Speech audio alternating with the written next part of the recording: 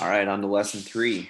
Here we're going to take the sketch that we just made, or sketches that we just made, and ensure that that they're all fully defined. Being fully defining all the sketches that you ever do is really critical to your component,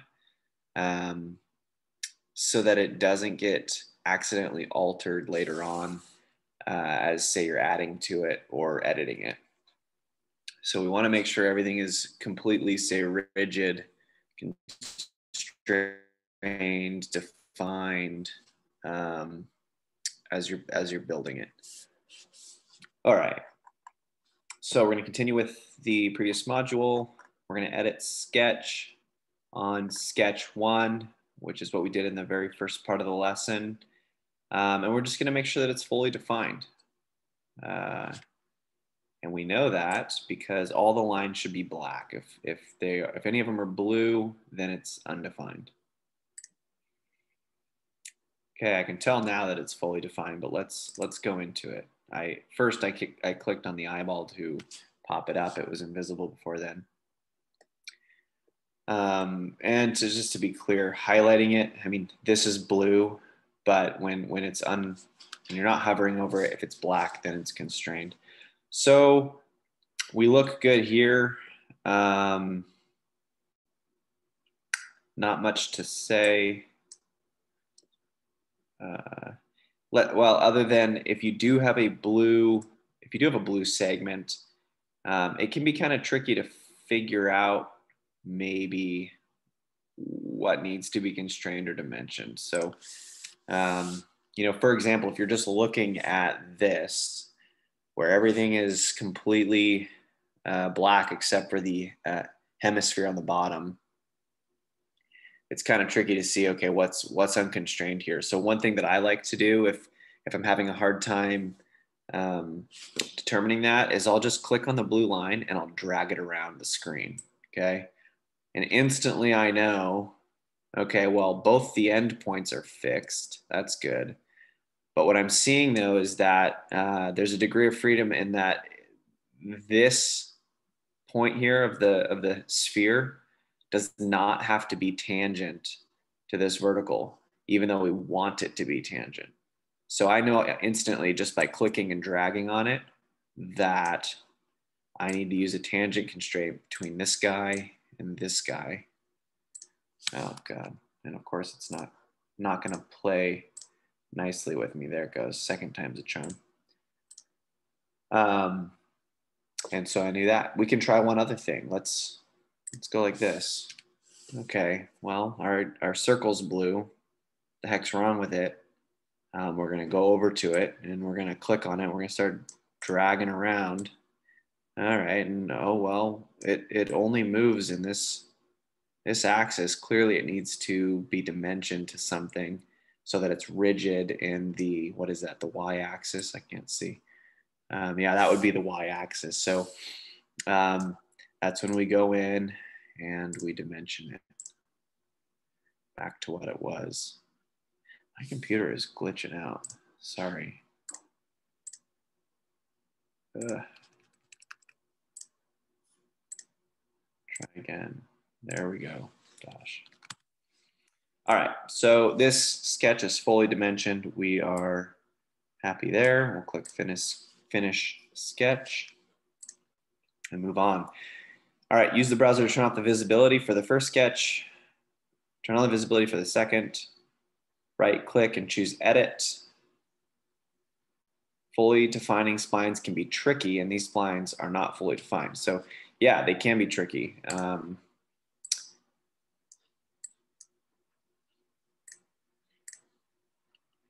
All right, you see, all right, this is important. I clicked on make this sketch visible and it looks invisible. That's simply because of the perspective on it. So if I swing around, I can tell that it's clearly there, but it was invisible at the time. So if that ever happens to you, I would say look at it orthogonally, which means just off of one of the main planes, and you'll be able to see it like that. Okay, so we're They said to right click on this. This is just another way to open it up. You can double click on it, it'll edit it. But we're gonna right click and click edit sketch. And there we are. Well, real quick, before we look at the tutorial, let's just think about what are the things about each of these splines that needs to be dimensioned or constrained in order to fully define it. And I'm kind of going on a whim right now because I don't actually know, but I think we can figure it out. So here on this spline, we have this thing that defines angle, all right? Defines angle, and it defines magnitude. So my thought is that we need to define the angle of this and the magnitude of it, along with this one as well. And we need to define the 3 points too, because they can move around in space as well. So those need to be fixed with respect to the origin or with respect to something, as well as these the angle of each of these, I forget what they call them, these green lines, and as well as the magnitude. For this one down here, I think it's a little bit more straightforward, maybe a little bit more intuitive. You simply need to locate or dimension, again, with respect to the origin would be an easy thing to do. The point here, that the endpoints, and also the nodes. These need to be dimensioned as well. Let's see what they have us do. Okay. Press the D key on the keyboard to open up the dimension tool and add dimensions between one of these splines endpoints and the sketch origin. There we have it. So they're having us define the endpoints with respect to the origin. Adding a horizontal dimension and adding a vertical dimension will lock the endpoint into place. Great. Our intuition didn't fail us. Until that happened. It's showing an angle. I'm gonna right click and see if it'll get me out of this angle thing, which it won't. No. Let's try again. Maybe it thought I was clicking this guy here, which I didn't want to be. Okay. All right, so yeah, I think I was clicking this and I want to click that. There we go. And there again, they'll probably have us define the angle of that as part of constraining it. I don't know what they wanted this at. Let's put it at 3 for now. Let's go ahead and give us some height as well. Let's call that 3 for now as well. 3.25 and 2.5. All right, let's come back. We know how to do this by now. We double click 2.5, 3.25. All right, we've locked only one of the endpoints. All right, there's a midpoint and another in the right endpoint as well. Repeat this process to define the spline's other endpoint. Okay. Simple enough. Endpoint, 2.5. Here's the thing. Do this right now before I do it. So pause this video if you haven't done so. Or actually, I guess after I say it. But I want this to be equal to, using parametrics, okay? So I want this dimension to equal the other endpoint's vertical dimension. Okay, and how do I do that? Go ahead, pause the video and give it a shot.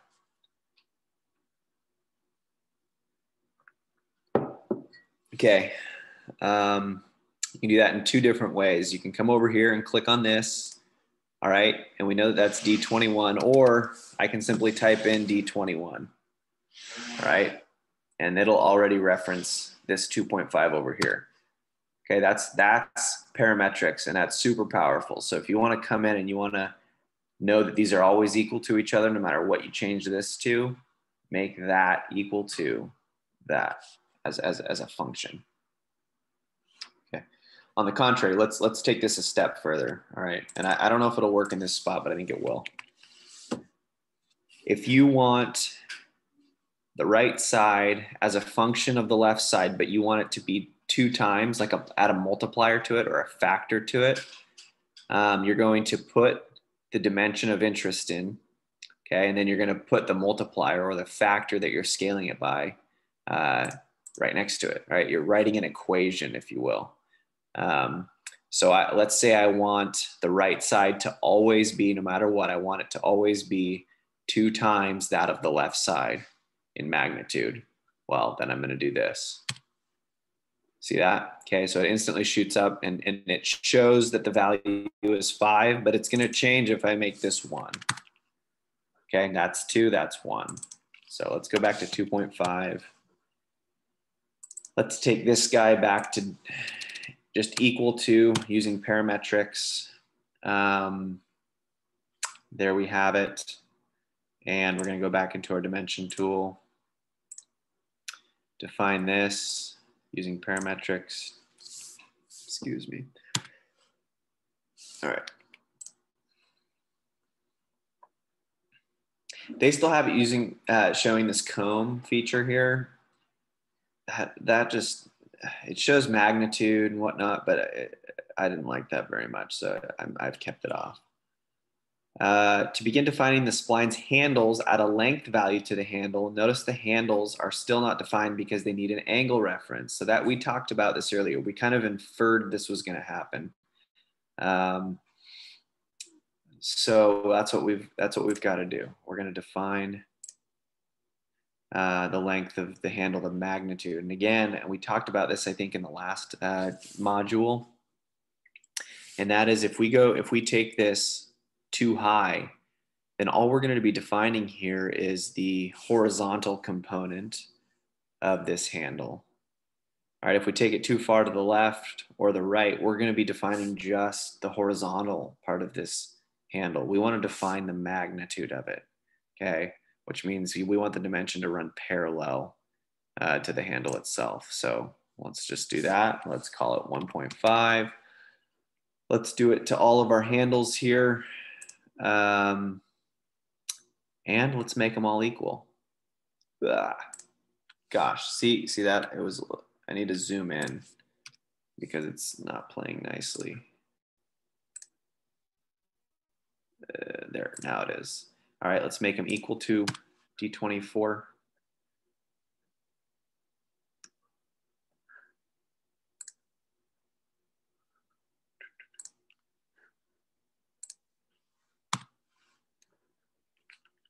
All right, simply because I don't like the look of this spline, doesn't look very nice. Let's find a function where it does. Kind of creates a nice S sine wave. So maybe we do, we already got a D24 highlighted. Let's divide it by 2. Okay, I'm a little closer. Once we define our magnitude, it might look a little bit better. Not our magnitude, our angle. Yeah. So we're almost there. Go like this. Let's add a coincident constraint. Oof, didn't like that, sorry. Control Z. Let's put this point, end point, equal to that. All right. Here we go. One more thing. So about the endpoints, before we define the angles of the handles, which should be the last thing we have to do for this spline to be fully constrained, there's also one more thing, and it's kind of hard to catch, and that is the location of this guy. Okay, we can drag it anywhere around this radius here, and we don't like that. So we want it to be constrained vertically. So what I'm going to do is I'm going to create a line, and this might not be the most elegant way of doing it. It's just it's kind of where my brain goes to. So I'm going to create a line, open my sketch palette, make it a construction line. And then I'm going to go in, I'm going to make a coincident constraint between that and that. So now we shouldn't, if I did this right, we shouldn't be able to drag this guy anywhere. We can't, right? We've defined its magnitude, now it has to lie on that line. So that's great. What do they want us to define? Press the L key on the keyboard to activate the construction option. Draw a horizontal line beginning at the origin and press the escape control panel. Oh, I see. So they're doing that just simply. So they're doing kind of what we did here, where we're creating a construction line. It's invisible to when you go and extrude something, but they're super helpful inside of a sketch, especially if you need to constrain something. So they're having us draw a horizontal line. And they're making it construction. So inside the sketch palette, construction line, that's this guy here. And click escape to get out of the line function. And now we should be able to click just click dimension, click on your handle, click on this, and it should automatically go into an angle dimension. So 45. Let's do the same thing here. See that if we go from different spots, it'll just automatically snap to the angle of interest, if you will, or what I guess the angle that makes the most sense between the two plane or the two segments. We could do it one of two ways here. We could say 45 degrees here, or we could say 180 degrees minus 45 degrees here. So whichever one you want, it'll give us the same thing. Cool. All right, this spline still, and I've kind of abandoned all hope on like making the sketch look good. We talked about that earlier. I would probably go back in and make this look nice at the end, and maybe we'll do that here. But still, this spline is not fully defined, okay? It seems like it should be, but there's one more thing, and I'm gonna let you think about it real quick. Maybe even pause the video and try and do it yourself. And then I'll show you right after.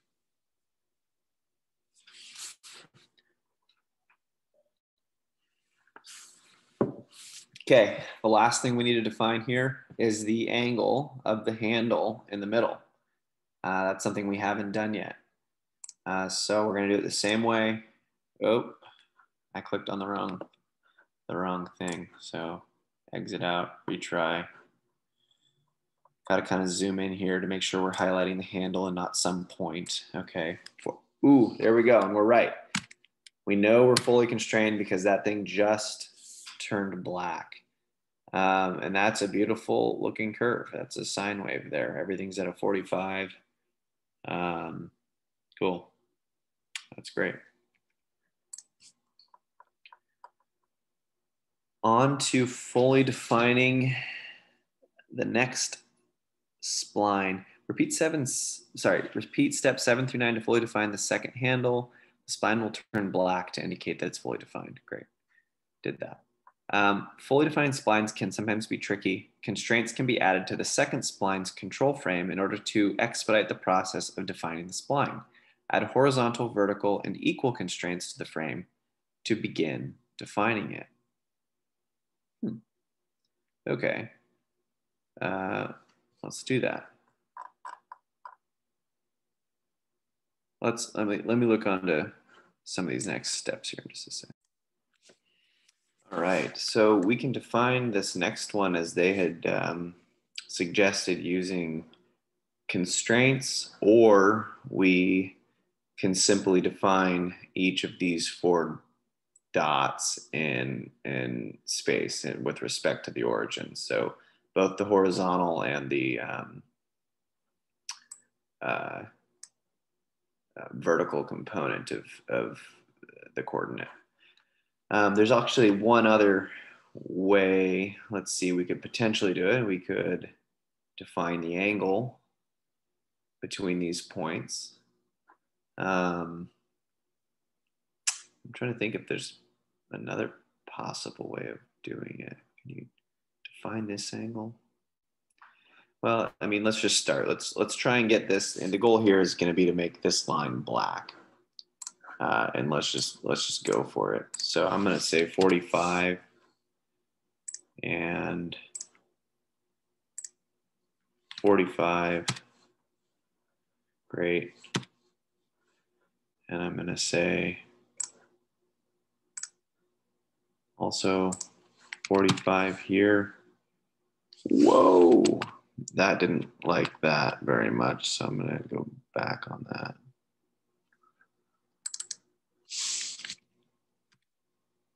Okay, that's better. Okay, we're going to go like this, here to here. It's going to equal 2.5. Here to here. It's also going to equal 2.5. And here's where, I mean, my OCD is kicking in. I kind of want to make this a mirror of that. But in order to do that, we need to understand where this point should lie, which is not straightforward. You know, if we wanted to be just simple about it, we could just do this. And I think for the sake of time, let's just be simple about it. It's not going to be the same, but that's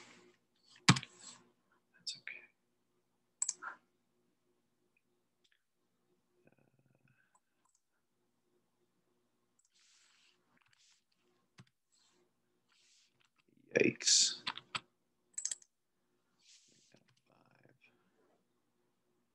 Okay, so we have turned this spline black as well. And in order to do that, and we could have done it in many different ways, we defined the angle of each of these dotted lines. And then we went through and we physically defined the coordinates, if you will, the horizontal and vertical components of each of these points in space. Different ways to do that.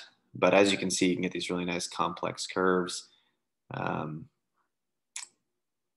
using the spline tool. Finish sketch. All right, moving right along. Open up the last one. Again, we can't see it, so we're going to rotate till we can just to make sure it's there, but we can right click, edit sketch. Here we are. This should be pretty easy to fully constrain, right? Like when you're looking at this, what all is necessary to turn this thing black? Think about that, you know, for a second. Okay, we need the length of the slot. We need the diameter of the slot.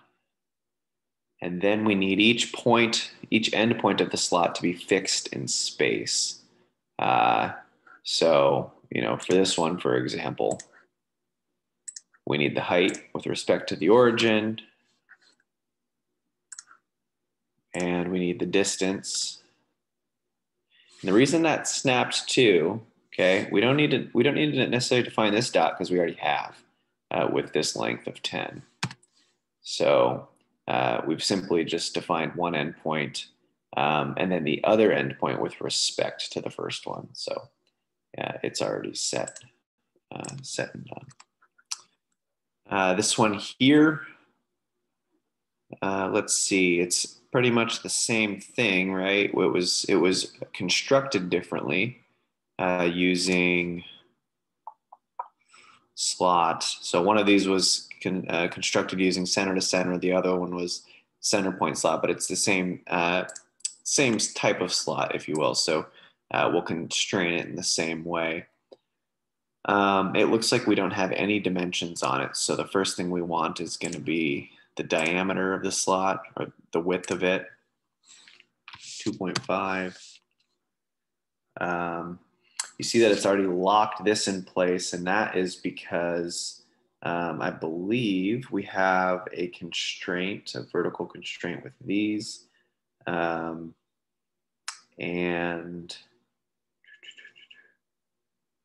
let's see. Those are horizontal. I need to think about this for a second. Is that over constraining it? No. There we go.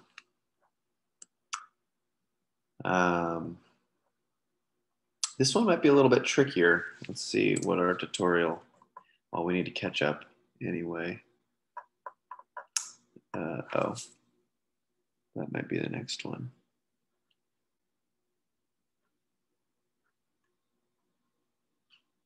Oh, well, there's not much left there. All right, we're gonna do this. So we've already defined its path. And we've defined the location of that path, which is good. One thing we don't have is the slot width. So let's do that. And that's all we really needed. Okay.